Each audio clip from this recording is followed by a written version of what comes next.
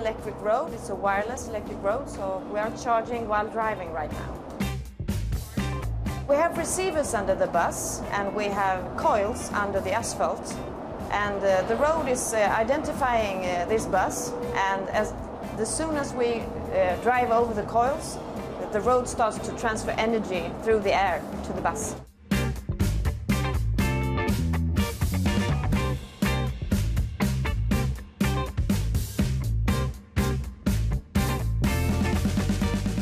It's invisible.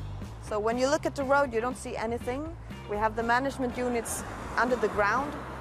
That's a big thing for maintenance and for safety. So I think that's one of the biggest benefits.